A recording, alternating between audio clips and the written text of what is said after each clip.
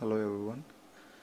In this lecture I am going to discuss about stresses and deflection of helical springs from mechanical springs from the post EMM1. This is the second lecture of mechanical springs.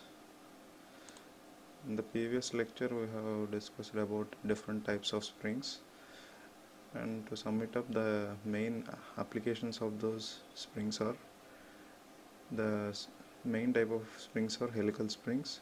These are generally used in railway industry and suspension systems in different vehicles. And conical springs, these are used in electrical contacts such as push buttons and battery contacts, like you can see in our TV remotes, all those. And volute springs, these are used in military tanks. And torsional springs, these are used in clocks, automotive devices and medical equipment and door hinges. And leaf springs, these are used in buses and all, and in railway carriers also, suspension system. Disc or belly wheel springs, these are used in clutch springs for engaging and disengaging the clutch. These clutch springs are used, this disc type. And air springs are used in trucks, heavy trucks. Below the driver these are placed. And rubber springs, these are used as bushes. Selection of material for the spring wire. These are the factors to be considered while selecting the material for a spring wire. The load acting on the spring. What load is acting, based on that the material should be selected. The range of stress through which the spring operates and the stresses acting on the spring. The limitations on mass and volume of the spring, the space required for that spring, and the mass of that spring. The expected fatigue life, and the lifetime also should be taken into account. And the environmental conditions like temperature, and if it is a corrosive atmosphere, these are also considered. The severity of deformation encountered while making the spring. This is the manufacturing considerations. These should also be considered while selecting the material of the spring wire. Next, these are the main types of steel we are using for making the springs. Patented and cold drawn steel wires, unalloyed. This patented is some heat treatment process. This is mainly used steel wires for manufacture of springs. Oil hardened and tempered spring steel wires and wall spring wires. Oil hardened and tempered steel wires, alloyed. Stainless steel spring wires. These are main types that are used for manufacture of springs, materials used for manufacture of springs. Now come to stresses in helical springs of circular wire. What are the stresses acting on a helical spring? Consider a helical compression spring made of circular wire and subjected to an axial load W, as shown in figure A. So this is the helical spring. The load acting on the spring is W. Let D is the mean diameter of the spring, and the small d will be the diameter of spring wire, and is the number of active coils. G is modulus of rigidity for spring material. W axial load on the spring. T maximum shear stress induced in the wire. This will be the tau, maximum shear stress induced in the wire. And C spring index, capital D by small d. P is equal to pitch of the coils. The distance between the two coils will be the pitch P. See here, initially the load W will be acting at the center.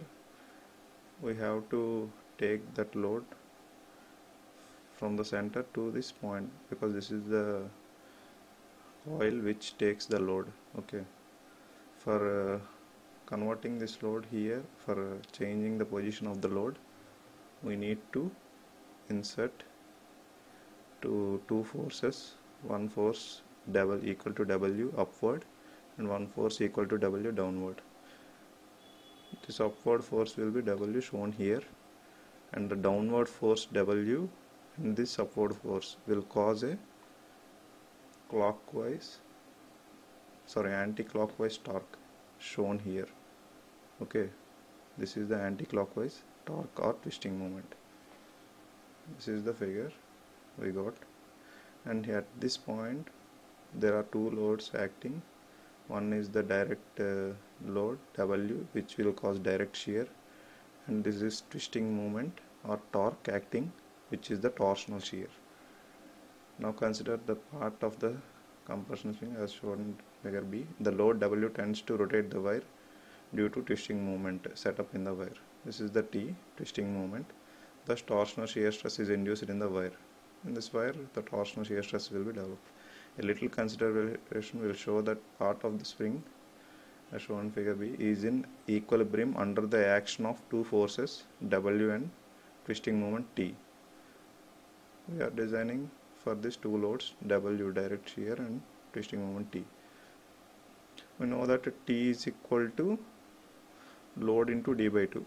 The twisting moment will be load into D by 2, which will give the twisting moment or torque W into D by 2. We also know that T by J is equal to tau by R. T is equal to J into tau by R. Okay. This tau will be the tau 1 and J by R will be the polar section modulus, which will be pi by 16 d cube. Okay, section modulus pi by 16 d cube. By solving this, we will get tau 1 is equal to 8 WD by pi d cube. If you take this pi by 16 d cube this side, we will get tau 1 is equal to 8 WD by pi d cube. The torsional shear stress diagram is shown figure here. In addition to the torsional shear stress induced in the wire, the following stresses also act on the wire. There will be direct shear stress due to load W and stress due to the curvature of the wire. Those are the two stresses acting on the wire. We know that the resultant shear stress induced in the wire will be based on the direction of acting. Tau is equal to tau 1 plus or minus tau 2. The tau 1 we have already calculated, 8 WD by pi d cube, and the tau 2 will be the W acting, right? The W load by area, W by pi by 4 d square, which will be the tau 2. Okay. By adding these two, torsional shear stress and direct shear stress, we will get the maximum shear stress induced in the wire. Okay. 8 WD by pi d cube. If we take out this common 8 WD by pi d cube, we will get 1 plus d by 2d into 8 WD by pi d cube. And this 1 plus 2c, we wrote this 1 plus d by 2d, where capital D by small d is equal to c, spring index. In that we will get 1 plus 1 by 2c. Okay, if you replace capital D by small d with c. This 1 plus 1 by 2c is called shear stress factor. Okay. In terms of shear stress factor, this was the equation for maximum shear stress. And there is another factor called wall factor. By considering those stress concentration, the K value will be 4c minus 1 by 4c minus 4 plus 0.615 by c. The maximum shear stress tau is equal to K into 8 WD by pi d cube, where that K will be the stress factor or wall factor by considering all the stress factors. Okay. Next, deflection of helical springs of circular wire. Now see the total active length of the wire. Total length will be length of one coil into number of active coils. That length of one coil will be, it will be circular, right? The circumference will be pi d. That will be the length of one coil, and the number of active coils are n. So we will get pi d n as the length of total active length of the wire, and theta is the angular deflection of the wire and acted upon by the torque T. when T is acted, torque T is acted or twisting moment acted, the angular deflection of the wire is theta. Therefore, the axial deflection of the spring delta is equal to theta into d by 2, which will give you the axial deflection of the spring. Now we know that T by J is equal to tau by R is equal to G theta by L. From that relation we took theta is equal to TL by Jg. Okay. We know that J is equal to polar moment of inertia pi d power 4 by 32, and G is the modulus of rigidity. If you substitute the L and this L value and J value pi d power 4 by 32 in this equation, theta is equal to TL by Jg, we get W, where torque is equal to W into d by 2. We know that from the previous derivation, and L is equal to pi dn, total active length of the wire, and J is equal to polar moment of inertia pi d power 4 by 32, and G. We will get the 16W d square n by G d power 4. If we substitute this theta value in this equation 1, theta into d by 2, where deflection is equal to, we get 16W d square n by G d power 4 into d by 2. If we wrote in terms of spring index, 8W c cube n by Zd, and the stiffness of the spring or spring rate. By considering the stiffness, if you want to calculate the stiffness, that will be load by deflection. Stiffness is load by deflection, that is equal to Gd power 4 by 8d cube n, that is equal to Gd by 8c cube n. Okay.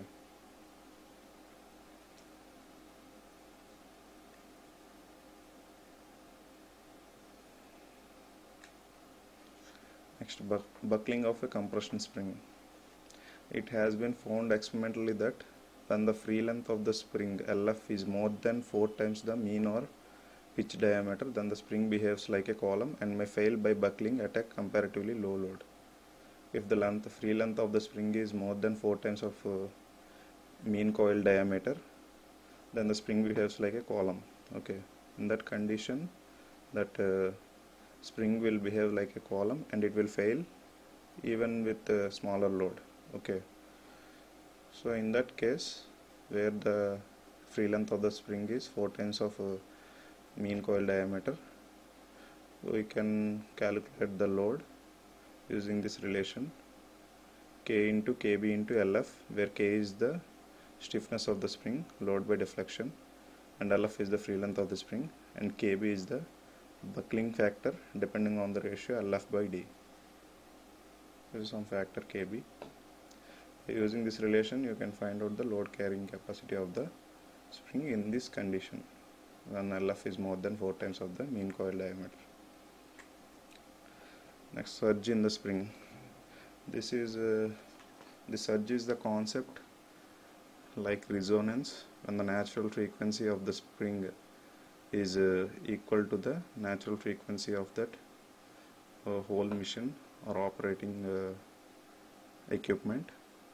If those two natural frequencies will be matched, then the spring will fail. Okay. When one end of the helical spring is resting on a rigid support and the other end is loaded suddenly, then all the coils of the spring will not suddenly deflect equally, because sometime it requires for the propagation of stress along the spring wire. If a load is acted suddenly on one end, then it will not transfer immediately. It will take some time for the propagation. Okay. A little consideration will show that in the beginning the end of the coil spring in contact with the applied load takes up the whole of the deflection. If that load is acted suddenly at one end, then it will take the total load without transferring it to the remaining coils. Okay.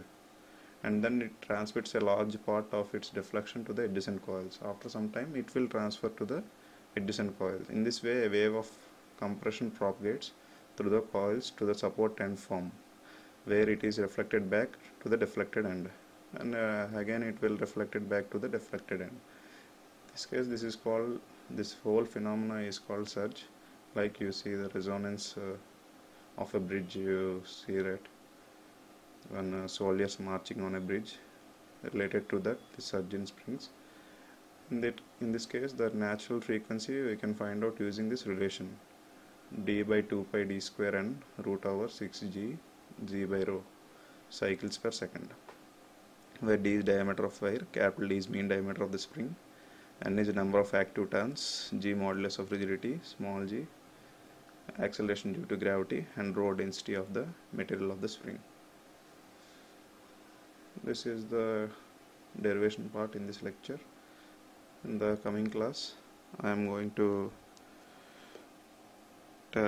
teach you the problems regarding these derivations. Thank you. For reference purpose, you can use Mission Design by V.B. Bhandari. Okay. Thank you.